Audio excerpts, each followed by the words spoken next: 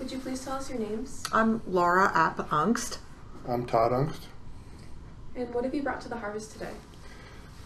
Today we have brought a history of the App family and the significance to Selinsgrove and primarily its relationship to Susquehanna University, the importance of that family. What are some of the objects you have? We have historic documents, deeds of the App homestead. We have some photographs, a timeline of history of the brothers who started the Missionary Institute and eventually the Women's College that eventually turned into Susquehanna University. So how old are some of these? The original document that we have here against the wall was Johann Michael Opp's son, Matthias, who immigrated from Northampton County in eastern Pennsylvania to the farm, which still stands north of Selinsgrove, just north of the airport. To the locals, it's now known as the Heimbach Farm, but that in the 1790s was deeded to Mr. App and began the history of the Apps and their importance to Selinsgrove and the surrounding community. Have these items just been in your family this entire time? Yes. Mm-hmm. You've just kept on to them all these years? Yep. Mm-hmm. Handed down from generation. Handed down from generation to generation. Primarily, Laura's father's sister was the last person that was in possession of them, and after her passing, they were given to us to continue. That was my Aunt Betty, Elizabeth App Priori. Laura is really the last descendant in the timeline of the Apps in Selinsgrove. And my brother, Her brother is in Kramer. Douglas App, he's local as well. We have two other siblings, but they live in Montgomery County. Were you verbally told all this history, or did you research it yourselves? Combination of researching it ourselves. Laura has a relation in Bristol, Indiana, a gentleman by the name of Larry App. He's more the App historian. He's been doing local research in the Selinsgrove area. The Apps originated in Germany. He was just recently in September in Germany trying to find the original family homestead of where Johann Michael came from, who immigrated over here. There's history of the Apps going west to the gold rush, owning a gold mine very close to Yosemite Park. Larry has located its location. One of the Apps that migrated west was married to one of the Donners of the Donner Party that crossed the Northern Pass into California. So it's a pretty significant name and a lot of importance. Would you like to show us some of your items in more detail? Sure. I have scanned in, here's 3 photos of the App farm back in the late 1700s, early 1800s. This particular photo here is a picture of the barn and a lot of Laura's descendants. Unfortunately, we can't name who they are because there's no identification in any documents that we received as to who is which individual, but I'm sure most of these people in here are Apps. It's my grandparents. Grandparents, great-grandfather, probably great-great-grandfather. So, just another picture looking from the north on the back side of the property. All right. Again, not all of these structures are still standing, but some of them are still standing today. Most prominently the homestead, some of the outbuildings. The original barn, I don't know the exact date, unfortunately burnt down. It's on here. It's hard to read. It's hard to read. And here's a picture in the past, but present day, if you use a little bit of imagination, this intersection still exists today, and the road drives by the homestead, which is pictured here, and that house is still standing, where Laura's father was born, Russell. Russell, and of course his father, Laura's grandfather, Leonard, or Robert Lincoln, and so on, and the timeline keeps going forward. But it's kind of interesting that they owned an extensive amount of property. The farm itself, the land where the airport's presently built was that property. Of course, all Susquehanna University's property was that property. They owned land over on the Aliquot. The cemetery that's just adjacent to the university here on the hill was at property. John did not start the cemetery. He sold the land to the Wagon Seller family, who are the curators of the Union Cemetery. And obviously, if you do a little bit of research up there and walk around, you'll see a lot of tombstones where a lot of these people are entombed. Laura's descendants, especially her father, her grandfather, her great-grandfather, and her great-great-grandfather are all buried in one plot up there. So just some history. Some of the apps, Solomon and Jeremiah, who were sons of Leonard, were in the Civil War in Company G. Okay, which it's been told by me from Larry that the G represent the German descendants of the Civil War. That's why they're called Company G. Again, Solomon and Jeremiah were very influential people in the town of Selinsgrove, but they also served in the Civil War. I have not seen it. Larry, again, on his information fact-finding, has been in Gettysburg and has seen some of the names, the Solomon and Jeremiah names down there. So, I know which ones they are. You want to point them out? it's listed right there. Oh, the names, okay. Solomon and Jeremiah. Oh, there it is. Okay.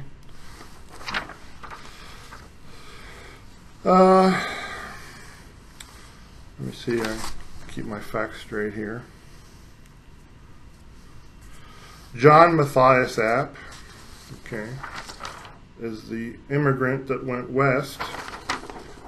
This is his photograph, and that's Mrs. Donner, the lady that he married, who is the daughter of the Donner Party. Both of these individuals were part of the party when they went through the Northern Pass. So I know in history, at least in high school anyhow, that was a pretty prominent thing that you studied in history, was the Donner Expedition. So this is unique because here's a tie to Selinsgrove, going west. I know Larry had spoken in that region out there where the gold mine was located. He found the location of the gold mine. Of course, it no longer exists. It's been dynamited shut, but the original homestead still exists. There's relation out there. I can't tell you their names off the top of my head, but that are descended down of these two individuals. He has spoken with them. He's been to the area of the gold mine, and oddly enough, there's a few mining museums out there where he has found artifacts in the museum that represent the App mine.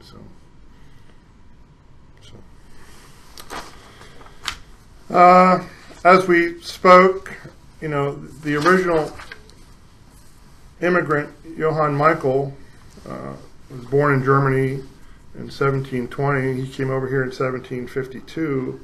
Again, Larry from Indiana was out there this past September, or in Germany, and these are just some of the German App brothers that are all part of the same family, and somehow through the family tree of Johann Michael's brothers, probably, or parents, that's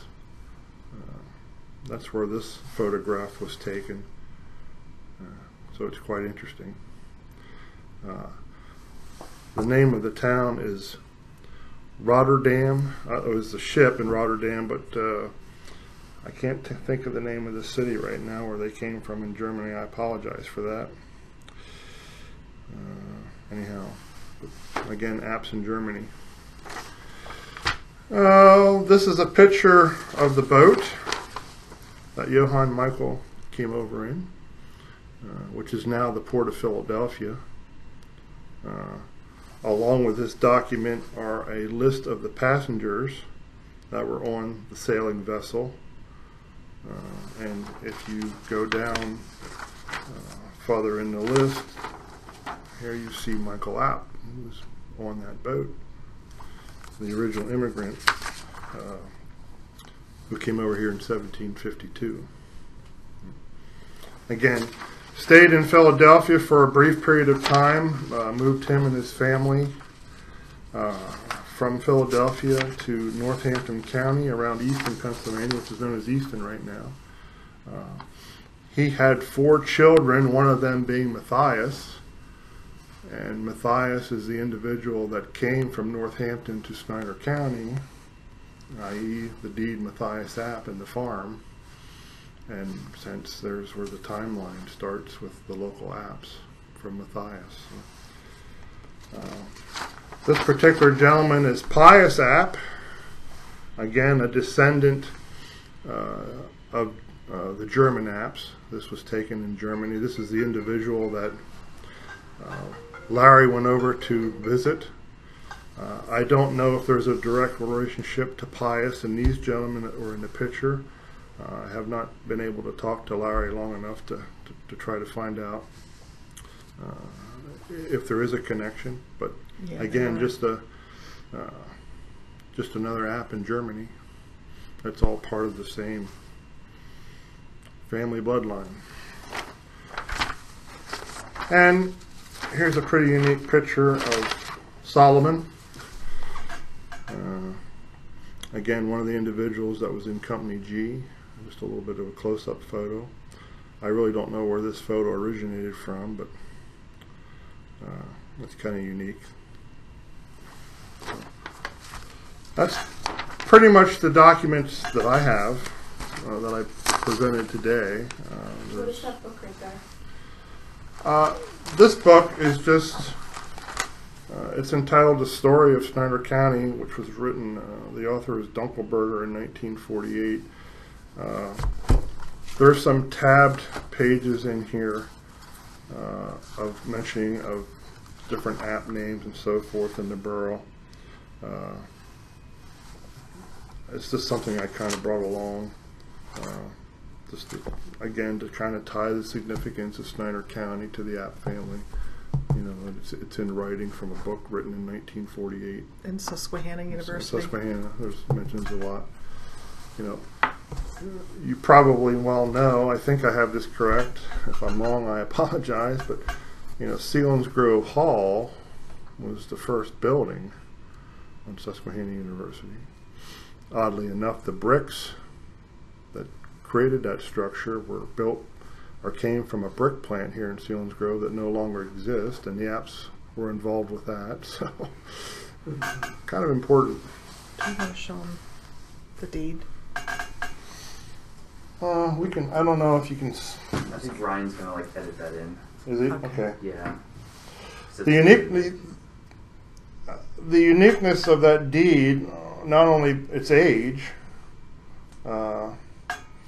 it has Simon Snyder's signature on it. It has Anthony Seeland's signature on it. It has Catherine Snyder's signature on it.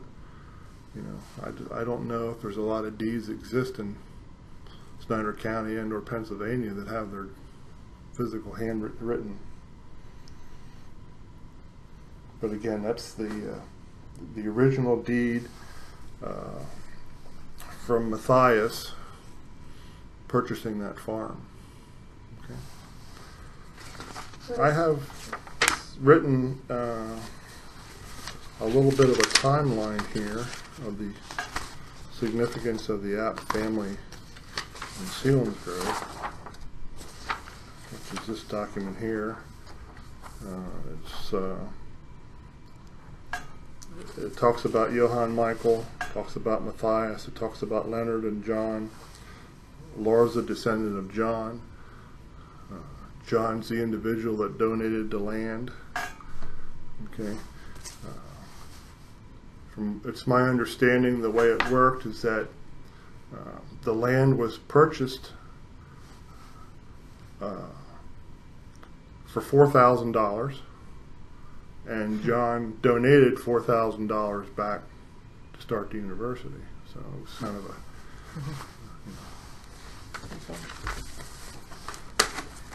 so that's basically what we have. Let's look over this piece. You can talk about that if you want.